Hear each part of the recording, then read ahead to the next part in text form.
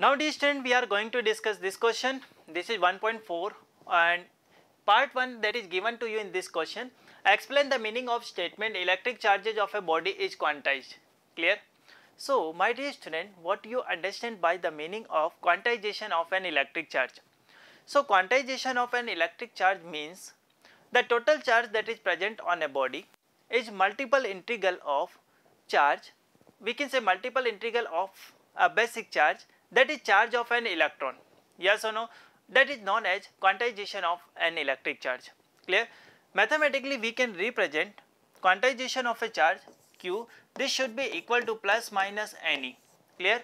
And here we can write value of N. This is equal to 0, 1, 2, 3 and so on. Always remember, we will not find value of N in fraction. Clear? Because charge always exists multiple integral. Always remember. Clear? So we can say value of Q we can write like this. This is plus minus Ne.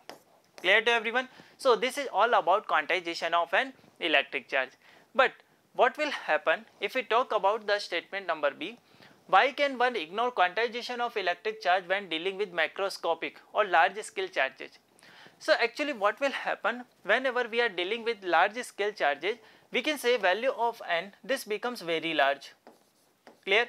And we know the charge of one electron we have 1.6 into 10 to the power minus 19 coulomb. Yes or no? So actually in electric charges and field we are dealing with a charge that is point charge. Clear? But when we get value of Q, this is large, at that time the charge becomes continuous. Yes or no? And we can say that quantization of an electric charge we cannot apply on it. Clear to everyone? So this is all about this question. Clear?